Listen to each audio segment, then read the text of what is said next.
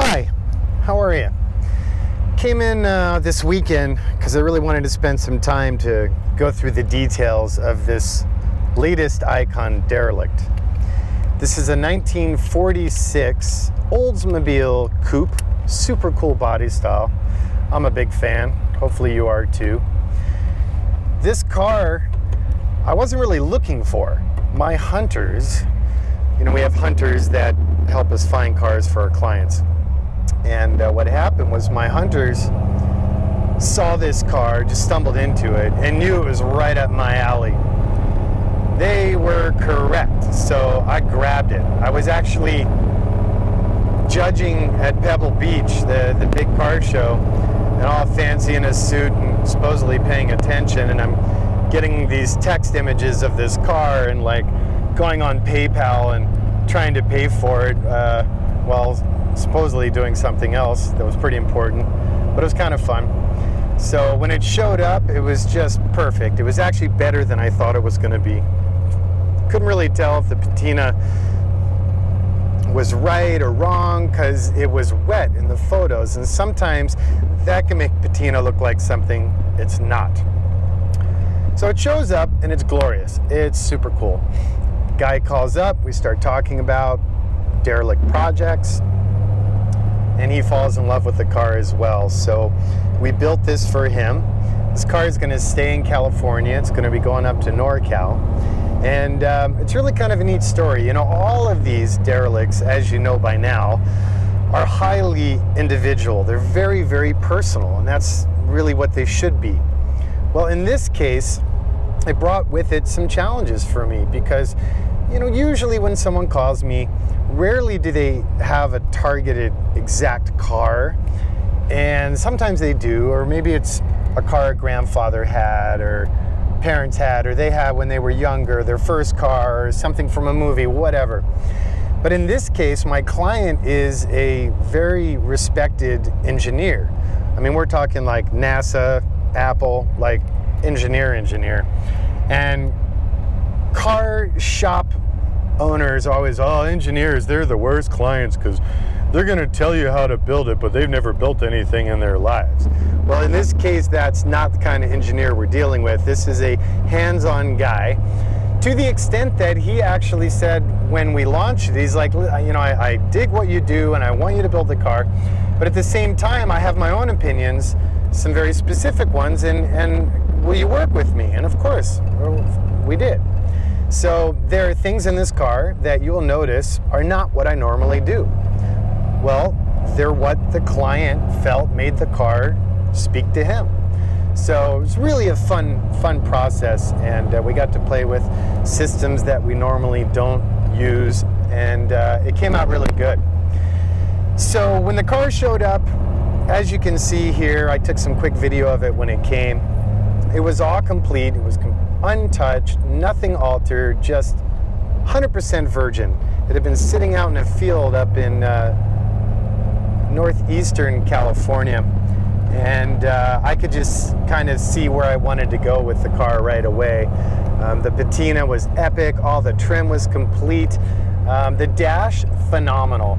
This dash is probably one of my favorite dash designs of this era, and we'll get into that later. We went to great lengths to make it look like we didn't do anything to it, but we did some fairly extensive modifications to it. So basically, on this car, we didn't have to do the laser scan of the body because fortunately, with Pontiac, Oldsmobile, Chevrolet, all using the same chassis, I think from 41 to 47 or thereabouts. Art had already done several of these, so already had the chassis in CAD, so that was cool. My client actually built the motor himself and even handmade those cool valve covers. So it is a cast iron 502 Chevy big block. The fuel system on it is a Hillborn injected system, which is pretty cool and nostalgic. It has a lopier idle and it's a bit thumpier and bumpier than what we normally do, but it gives the car a great bit of character. The exhaust system was built by our friend at Bent, who's quite the artist, as you can see. So we did long tube stainless steel TIG welded headers, and then TIG welded mandrel bent stainless exhaust all the way to back. When we first built the car, the exhaust was just too rowdy. So it's still quite rowdy, but we use turbo V-groove clamps, so that actually allowed us the flexibility to make alternate mufflers until we found a tone everybody was happy with. The exhaust is dual and it is isolated, which again was part of my client's vision for the exhaust sound.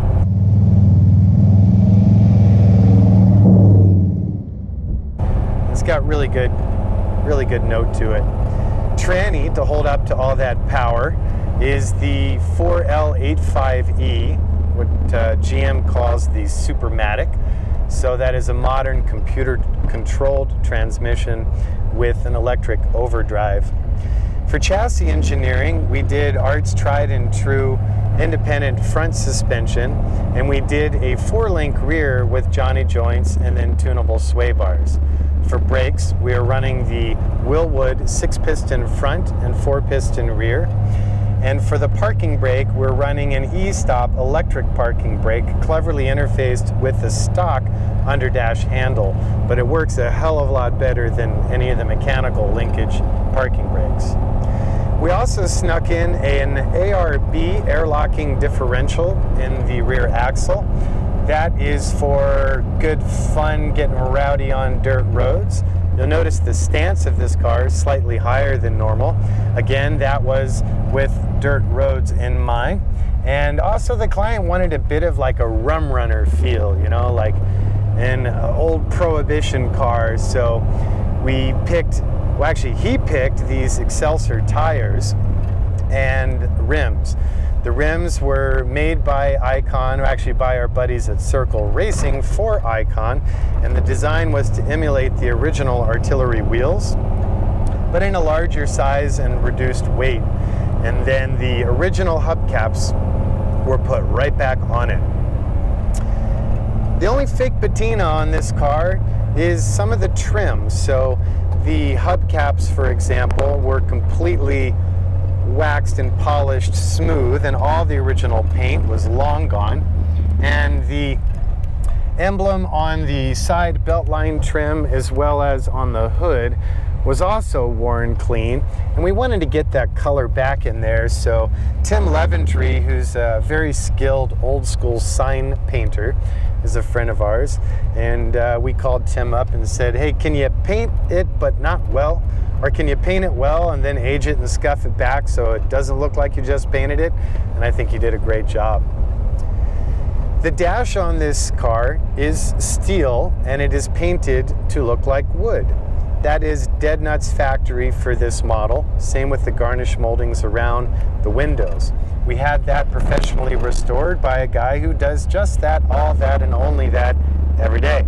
And he did a really nice job. It came out very, very well. The windows, all glass in fact, except for the windshield, is tinted. It's tempered and tinted and not with a film. It's that architectural glass that we like to use on many of our projects, and it gives it a really nice soft brown tint. It just kind of complements the antique feel of the whole car.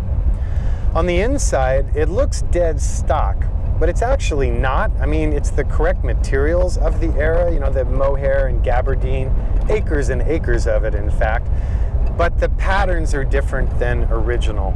We did have a swatch of the original stripe, and we actually ended up doing something different. So again, of the era, but not exactly right, but I don't think anyone's going to know any better, and I like the color balance of this one better. We also changed which panels were striped and which panels were solid. Originally, there was vinyl on the seat bottom and no leather details anywhere. And I like this Moore & Gilles leather. We work with them a lot, and this had a great feel and tone that really matched the overall vibe of this car. So we added leather to the bottom of the door panels. We added leather to the top plane of the armrest, and also in the lower trim panels for the seat. On the back plane of the front seat is a grab handle. That is original, but it would have been like a webbing or rope. So again, we took some of the leftover leather and braided that into a nice twine, and it kind of just broke it up and added a nice little bit of design detail back there. The rear seat, stock configuration, stock patterns. Front seat, we actually took about 4 inches out of the seat bottom to help with visibility. Cars of this era, especially these streamline coupes, have a very low windshield line, so you're like this. When we first drove it and showed it at SEMA, it was just too tall. So when we came back to the shop, I said, we got to do something about that. So we used a dense foam in the seat and reduced the height of the structure. For rugs on the car, we're using the Rolls-Royce Wilton wool, and that's Dynamat lined and Extreme Matte lined, and it is hemmed in the same leather. We did removable floor mats for the front as well as the rear passenger floor area. And you'll also know in the trunk there's another matching mat. The entire body was completely disassembled to absolutely nothing, put on a rotisserie fixture. The underside was media blasted to raw metal, and then that raw metal was thoroughly treated and then heat cured with a polyurea coating. The insides of the quarter panels and the doors were all coated in copious amounts of Dynamat after a POR 15 rust coating. And then all welting door hinges, lock cylinders, and the like were all replaced with new. Of course, all the door weather stripping, window seals, blah, blah, blah, all that stuff is new. And my client wanted power windows, so I hate, as you know, like those modern ugly plastic power window switches. So we did this cool setup where we retained the original analog window crank, and you simply nudge it down for down and up for up. The door handles, the window cranks, the wing window knobs, everything on this car, the details of just where it's at. Like, there's these cool little chevrons on the door hardware. There's the Bakelite for the knobs. Really, it's all just so lovely. I'm really a big fan of this car. The only thing cosmetically we really altered on this dash were the knobs and switches. So as with all of these projects, of course, I'm running modern military spec, full soldered, triple seal wiring harnesses done by our in-house electrical engineer, Mark. And we use Busman panels, so it uses contemporary relays and fuses, so you're not looking for any of the old dinosaur glass fuses or any of that nonsense. But back to the switches, you know, the knobs for the switches were all different designs and a couple different materials. And I think that's because, like most car companies, even in the 40s, they were looking to save money where they could, so they probably took switches and knobs from other applications. But I didn't like them, so I picked my favorite one, and then I modeled it in Fusion 360, built up the CAD model, and then we CNC'd those in stainless steel. And you'll notice we also surface cut them, engraved them with their functions. So you've got lights, wipers, vent. I didn't bother marking the Siggy because the head's so small on it. We kept the original push start button at the client's request, which is kind of nostalgic and fun. And the AC integrated really clean. You know, there's this really cool knob on the dash that simply says raise, and that's for temperature. So all the way to the left is a low temperature burr for AC, and then all the way rotated clockwise is full hot. The vent controls and the fan speeds fit into stock cavities in the original dash with those new knobs that I spoke of. And then for the vents, there are two outboard vents, but they're hidden. You pretty much can't see them. They're flush under the dash. But in the center, we repurposed what originally would have been the speaker for the AM radio. So in these early cars, like, that AM radio is huge. It's like that deep and that wide. It's a total monster. So by getting rid of that, we make room for a larger glove box and our large vintage air conditioning system. So Also, that allowed me to change out the mesh, because the mesh that was on there when we tested it, it kind of muffled, it made a lot of noise, and it didn't let the AC or whatever, the fan motor blow really well. Ended up finding this mesh. It's actually for like commercial filtration systems.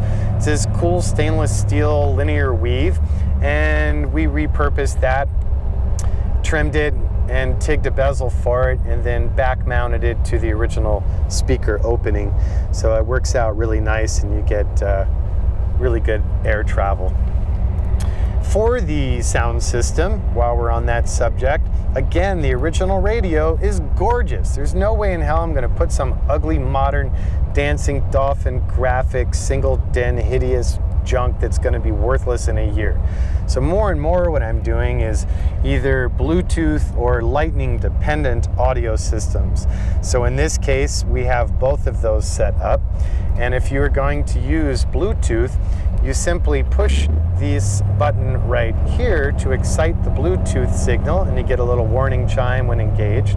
And then the original tuner knob is for the primary system volume, and then the little knurled stainless knob behind it is for the bass. All speakers are focal, I can never decide. The fronts are integrated into the dogleg kick vent area. We welded in stainless steel dog dishes actually on the backside, coated in Dynamat to enclose it for better audio. And then we TIG welded up one of the stainless steel meshes like we use in the bumper, or actually in the grill of the FJ, and then hand built an aluminum panel, wrapped it and padded it, and that took care of the front speakers. Rear speakers are built into the stock package tray, again behind stainless steel woven mesh screens. The amplifiers and the bass are all hidden in the trunk. You'll notice there is a false trunk wall that is removable with ease, but it's there so you don't have to look at all that stuff. It's all hidden behind, as is the ARB compressor for the locking differentials. That's why there's that air chuck fitting in back there, because, well, just because. Why not? You already have the compressor, you might as well plumb an air chuck. No spare tire. We decided to go with a larger gas tank, and that's TIG welded stainless steel with an in-tank pump. So we integrated one of our brackets with a good old-fashioned can of Fix-A-Flat. Works every time, or almost every time, but it's very difficult to package a spare in cars of this vintage. This car never had a reverse light, so we took a couple measures there to increase visibility in the rear. Hiding up underneath the car in a position that you'll never see it, but you do get to enjoy the light that it throws off, is one of the ICON BR LED arrays, and that's hooked up to the transmission, so it's auto on when you're in reverse.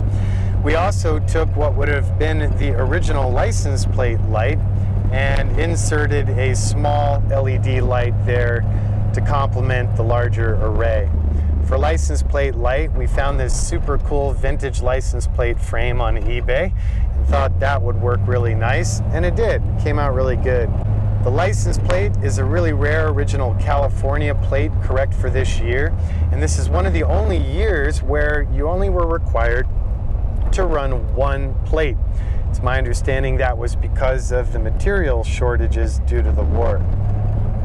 Speaking of the war, a lot of the sort of Art Deco grace and streamlined modern beauty of this car is really just a fact that the car companies had not redeployed all of their assets back to making cars after the war.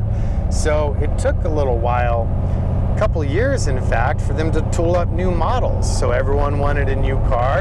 You had prosperity returning to our cultures, and you had guys coming back looking for a treat for themselves. So GM, like most American car companies, merely did light dress up on their pre-war models. So this car looks very similar to its 1941 older brother. The only difference was things that they could do cost effectively and quickly, such as the bright work and trim. So I hope you appreciate this lengthy video. I thought that this car really deserved a little bit more attention and time, and I wanted to make sure I could tell you most of the stories behind building such a car.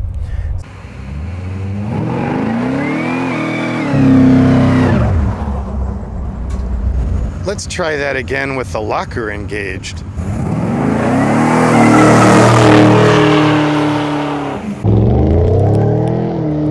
So, as always, really appreciate you taking the time to follow my brand and watch these videos. Please spread the word, tell your friends, make your comments, like the video, share it, blah, blah, blah. I don't have media managers. It's a small company with a big mouth. I try and manage all that stuff. So feel free to ask questions or give us a call, 818-280-3333. Our website is icon4x4.com. Facebook is just me, Jonathan Ward. And our Instagram, which is a lot of fun because it covers not just the cars that we design and build, but all the things I enjoy, is ICON4x4. So be well. Thanks again. See you next time.